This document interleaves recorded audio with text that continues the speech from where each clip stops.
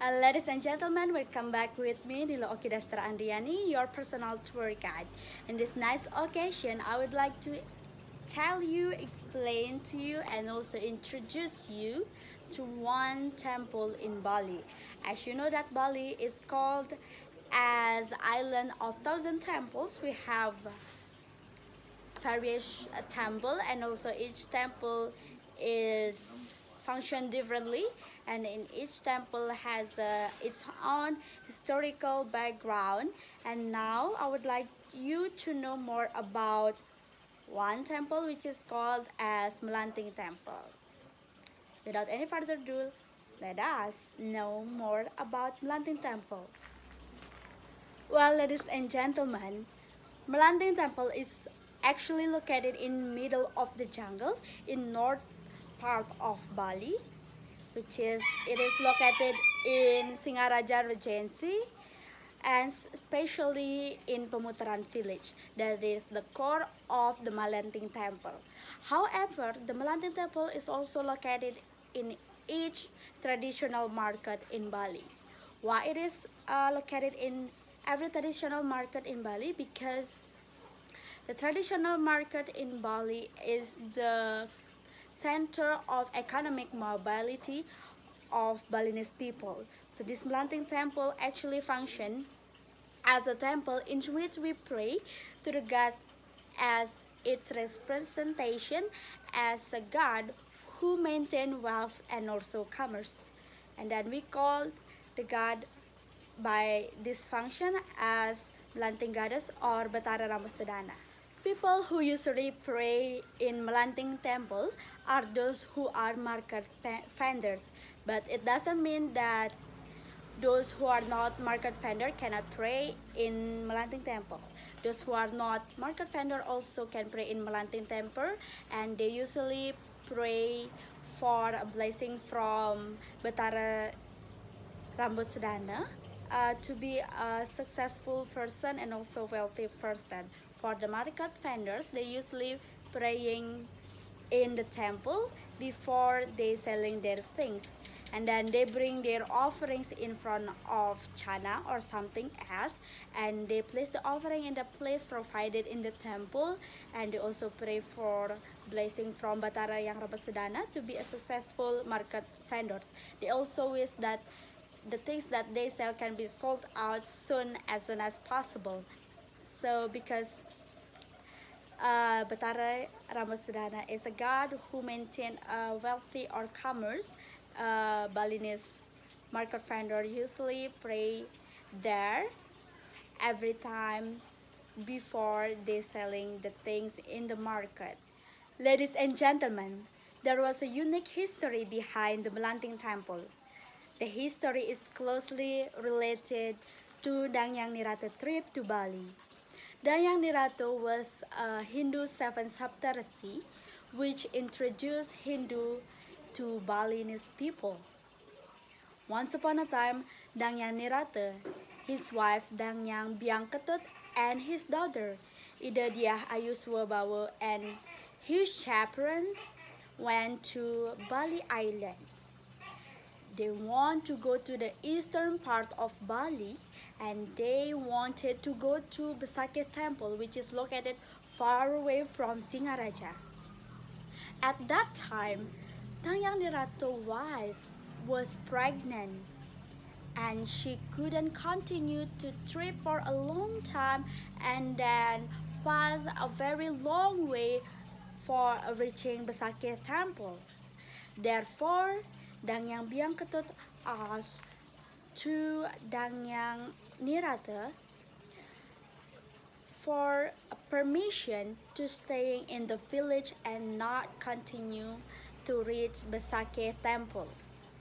And then, because her wife was pregnant, Dangyang Nirato permitted Dangyang Biang Ayu to stay in the village. After giving permission to his wife for staying in the village, Dangyang Nirato also asked his daughter to stay with her mother in the village. Therefore, Dia Ayu stayed in the village with her mother. and Dangyanirate continued to travel to the eastern part of Bali to reach Batsake temple.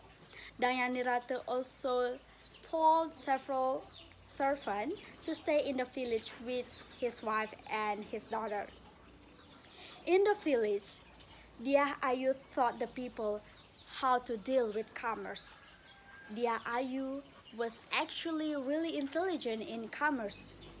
She taught the people how to bargain, how to sell products, how to promote their products. She even taught the people how to make a prospective product that can be sold in the market. Therefore, Dia Ayu was really loved by the society in the village. And in the village, they become a family. Now, time flies. They have been staying in the village for years. Biangketut even have been giving a birth to her baby without the presence of her husband. The baby was a boy and the name was Bagus Bajra. And now they started to be worried about her husband and their condition. Her father didn't come yet to pick them up, and they worry about their condition. What if their father came after they already passed away?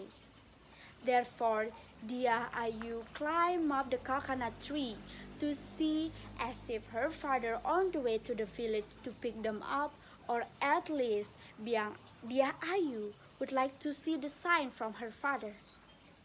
But she saw nothing. She also liked to hang up on the tree while waited for her father. Therefore, Dia Ayu is also known as Ide Dang Ayu Melanting.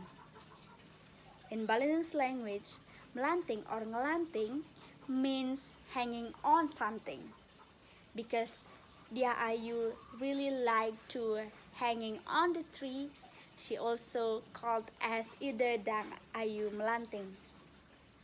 Because of their worry, if her father came to the village when they already passed away, Dia Ayu and her mother prayed to God for her immortal life. Their wish came true.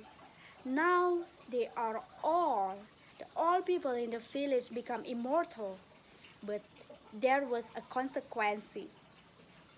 They can be immortal, but nobody cannot see them. And then now, they are immortal and also invisible. And because they are invisible, they like to make a mess everywhere, especially in the market. They like to bother the market vendor and also the buyers in the market. And then now, Dia Ayu and also her chaperone called as Wong Samar. And then Dia Ayu is known as the queen of the Wong Samar. And Balinese people still believe that they are still exist in this world. And because they are invisible, we cannot see them. Therefore, Balinese people made one temple as a home for Dia Ayu and also their chaperone.